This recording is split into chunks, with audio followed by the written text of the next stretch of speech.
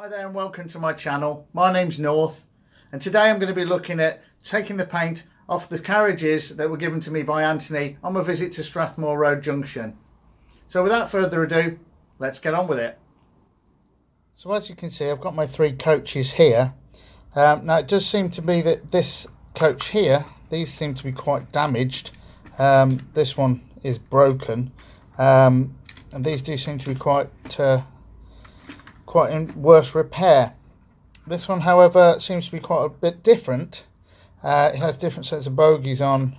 It's made by Hornby, so I'm going to go with this one and do my experimenting on this one first and see if I can get that one looking reasonable, and then if that works I can see what I can do with the other two.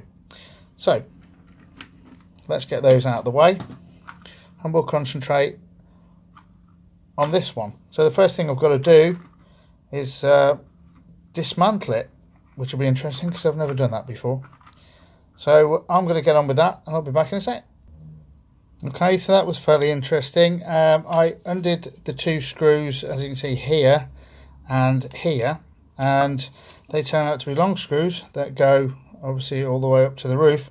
The roof then fell off. I think there should be a screw there as well. There seems to be a screw hole here, but the roof fell off. There seems to be quite a lot of white tack in it. I don't know whether that's for weight or something, but yeah, it's quite interesting to see what I can find.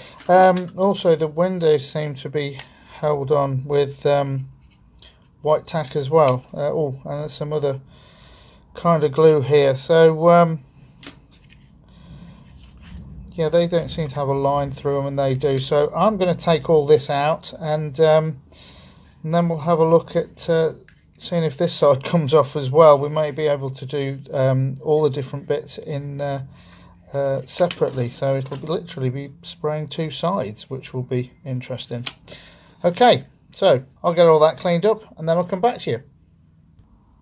Right then, fairly easy. I took this piece of metal out. This was just in there for weight, obviously. It was held in by some tape, which has obviously seen better days, so that gets put in the bin. Decided to use the white tack to look after the two brass screws, so they're nice and safe over there now. And we've now got a chassis, which is not going to get painted by me. I may paint the ends, I may look at touching up the ends, but for now the chassis will be left as it is. So it is literally just a case of stripping these down. For a start, these I know these stripes are just literally stuck on, so obviously I can remove those. Now as far as transfers are concerned, I might have to get some transfers that are relevant to the era I want these coaches to be. Obviously I'm going to have to do some research on that, but I'll get all these stripped down and get the windows out, and then we'll have a look further at stripping the paint. So see you in a moment. Right, I've got most of the acetate.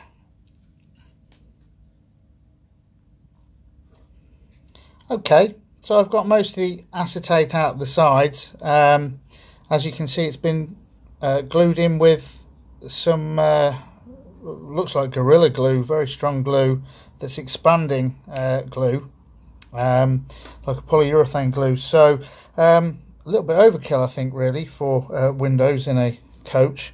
So I'll be putting some new acetate in, but I obviously need to get this down because this is I don't know whether you can tell, but this is obviously quite rough, and it is not very flat. So obviously that's going to make the windows sort of look like they're sort of coming in and not actually part of the sides. So I'm going to go ahead and use a Dremel tool to smooth these out and get them ground down as best as possible, and then I'll come back and we'll show you the finished product, and then we shall look at stripping the paint off them. So see you in a moment.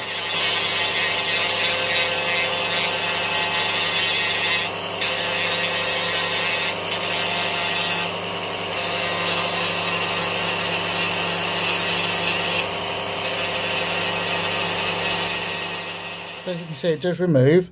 I'm just using a sanding disc here, but just be careful because the plastic can get melted away, as these are usually run at quite high speeds. So I'm going to carry on and do the rest of it.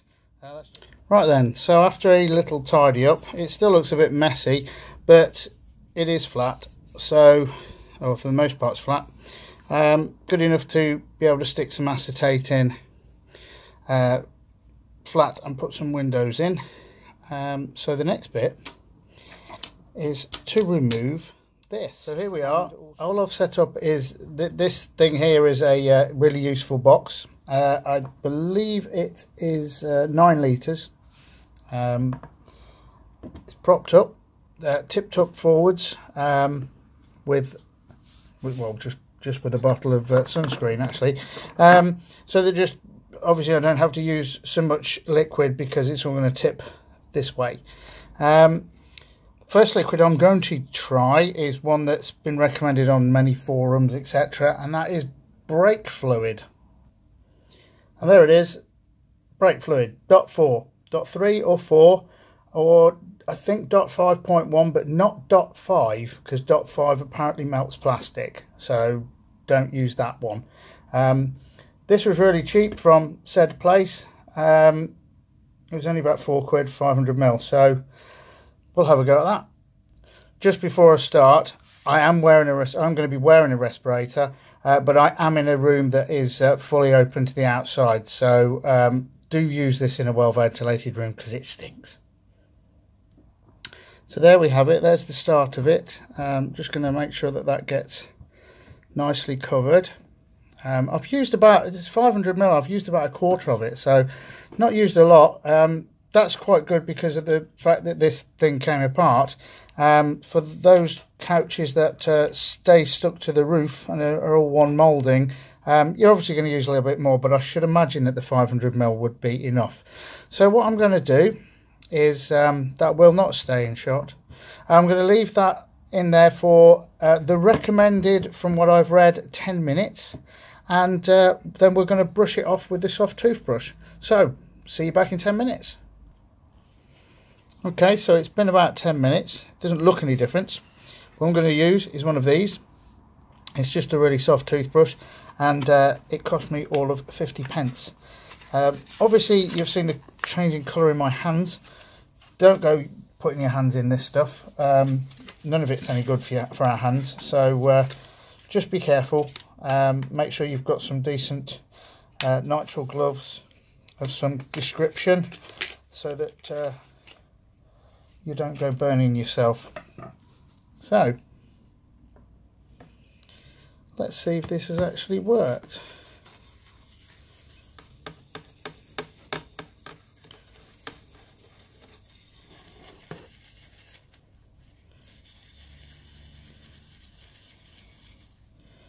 Well, I don't know what this paint is, but it's pretty tough. It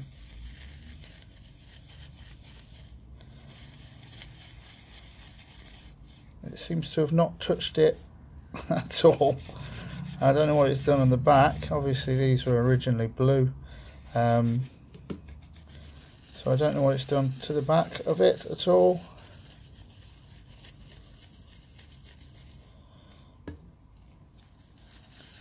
But it doesn't seem to have done anything to the paint. So what I'm going to do is I'm going to leave it in for a bit longer, and we'll come back in half an hour's time and see if that does anything. So it's been about an hour. I have started to notice now that this is working slightly. As you can see, there's some paint starting to come off. It's starting to strip off the edges there a bit. Look, see, that's coming off with a gentle brush. So it looks like brake fluid does work, but it's not a 10-minute job. In fact, it's over an hour's job. So if you're going to do something like this and use brake fluid, then I would suggest you set yourself apart a good day, really, to get it all done. As you can see, there's knocking the camera there. As you can see, there's plenty of paint now coming off in this. It certainly is destroying it, so I'm going to agitate it somewhat on the top, scrape it off with this soft brush. I don't want to scrub it too hard, but yeah, it's working. So I'm going to get those bits off the top that is that's already sort of, it's eaten into. From what I can see, I don't think it's damaging the plastic at all. It shouldn't do, but there's always that worry. So, but I don't think it is. But we should be left with a clean base to do some spraying on. So what I'm going to do is I'm going to leave it in there. It still needs a good soak, so I'm going to leave it in there for perhaps another 2 hours. I'll come back to it after another hour and see what it's been doing. It does need a pretty good soak to get this off. As you can see, all the numbers just came right off there. So little update. There'll be another update in another hour or so, and see how that's going. I am changing my gloves regularly, by the way. I'm not trying to keep these gloves. If you buy them by a box, they're only about £5 for 100, you know, so that's 50 pairs. You'll be well in, but well worth the investment. So there it is. So brake fluid does work. The next one we're going to try some methylated spirits, because I've been told that works as well, and see how quick and how well that removes paint. So in a bit. Hi there. Well, we're back after 2.5 hours, and as you can see, you may be able to see, that's actually quite bubbled up quite nicely, and a lot of this come off. And as I suspected, it was an intercity, and in fact an intercity sleeper. There you go. Oh, which was just wiped off. So it was an intercity sleeper, as I suspected it was an intercity, because the windows seem to be a little bit odd. And of course the windows then are a little bit odd if you're going to paint it crimson, which is what I was going to do. I may as yet redo the blue and grey and put it back to what it should have been. So we'll have to see, but as you can see, the brake fluid is working. It is bringing the paint off. So update, there we go. So I've left it for a good few hours now. So it's about 3 hours. As you can see, the paint is coming off. It is coming off really well with a little brush. Here we go, day 2. We got to this stage. As you can see, this in the sunlight, so hopefully you'll be able to see it very well. It's gone down. It was an intercity sleeper cab. There are still some little bits of paint still in the windows here, but I can end up sort of scraping them out with a blade, which shouldn't be a problem. As you can see, I'm just knocking this stuff off now. It does work. It hasn't taken the Hornby paint off. However, it did start to take the Hornby paint off. So for those of you, I think if you'd left it in about 24 hours, that would have taken everything off. So overall, quite pleased with brake fluid. It does work, but it is a little bit sort of messy. I would suggest you leave it in. It hasn't damaged the plastic. I would suggest you leave it in probably about 24 hours. We're going to try some meths. So as you can see, I've got some lovely coloured meths there. And this is going straight in. We'll see what happens. And there you go. So I'm going to leave that for a few minutes, and then we'll see exactly what it might have done or might not have done to the paint or plastic. Okay, so it's been 5 minutes. Let's just have a quick look and see if it does anything to it. Oh, it's already fetching it off after 5 minutes, so that's promising sign. It's already lifting some of it, so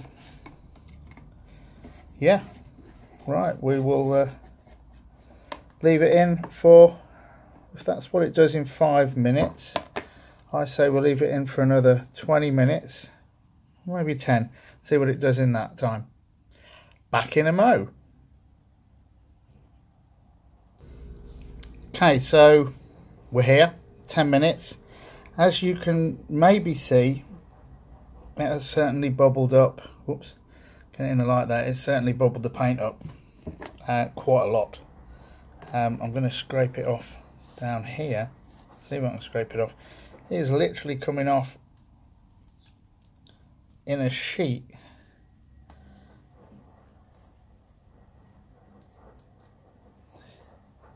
Well, I didn't even need the brush.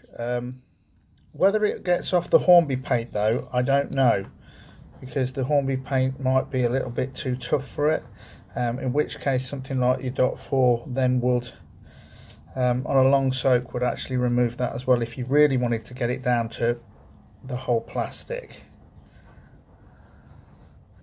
Leave it in for another 10 minutes. I think that should about do it. And it should be pretty clean. So back in 10. So again, make sure you read the label, dispose of these things properly, don't just tip them down the sink. It's never a good idea to tip anything like this down the sink. There is usually at the tip, your local tip, there'll be somewhere to dispose of this type of stuff. So there you have it. Really pleased with the methylated spirit.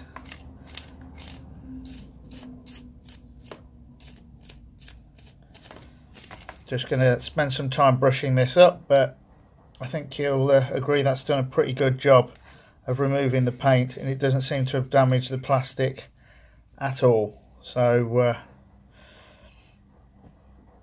good on methylated spirits. So here are the two sides after we've removed the burgundy paint that was, or maroon paint that was put on. I believe it was acrylic, but I really don't know. And I think it was put on by hand, not airbrush. As you can see, they're both stripped. This has taken a lot of scraping to get most of the things off. You can see I've missed a few bits there in the windows, but just the back of your blade of a normal scalpel will just scraping away like this will remove all that. So that's what I've been doing, and that's taken me about 20 minutes to do. However, it only took about 20 minutes to strip all the paint off. So in total, less than an hour with the methylated spirits. This has removed a lot more, and it would remove this Hornby paint as well if I left it in long enough, so everything would go back down to that blue plastic. It hasn't damaged the plastic in any way. The detail is still, I don't know whether you can actually see that, but the detail is still there. So I don't know how much detail was on it to start with, but I imagine it won't be much more than what is there now. So the dot 4 will not damage the plastic. It will remove most of the paint, and it will remove any stubborn paint that you have. So both good options for removing paint. Dot 4 a little bit more messy. Methylated spirit's definitely quicker, but doesn't remove so much. But if you're respraying anyway, then it will remove enough for you to recoat with a decent primer, and then obviously top coat colours. So there you have it. Two options for removing paint. Both are messy. Both cannot be washed down the sink, so do remember that. Don't start washing these away down the sink. You've got to put them into a bottle and take them to your local tip, or however your local council tell you how to get rid of such chemicals. There is a third option, and I may look at doing that in the future, and that's sandblasting, and to see how that affects the surface of the plastic. But certainly these two do not affect the surface of the plastic. So 2 good options. And now we'll move on. I'm not sure whether you can see particularly well, but I made myself a little sandblasting unit, which does work. It blasts sand. It uses an awful lot of sand. It uses an awful lot of air. I've only got a 6 litre tank on my compressor, but even if you've got a 24, to be fair, it uses an awful lot. And the results, as you can see, I can usually end up clearing about that much paint. So it is working. It's working pretty well. But for a whole tube of this full of sand and this much mess, that is all that's happening. And I can guesstimate this is going to take me hours, because I keep having to obviously refill that. If you have a sandblasting unit or a proper box, then you could probably have a go at sandblasting stuff. But other than actually buying a professional sort of kit with a lot of sand, I mean, I only have a small amount of sand, a small bag of sand, but yeah, even buying the proper sort of sand, it's still going to take an awful long time to do, and I don't think it's actually going to be worth it. So I think one of the other methods will be better, even though it's a bit of a pain clearing them up. Yeah, certainly better using either meths or .4 brake fluid, depending on how much and what type of paint you're removing. So there it is, folks. Thanks ever so much for watching, and thank you to all my subscribers so far. I really do appreciate it. And if you did like the video, please like and subscribe. It really does help. Thanks for watching again. Bye for now.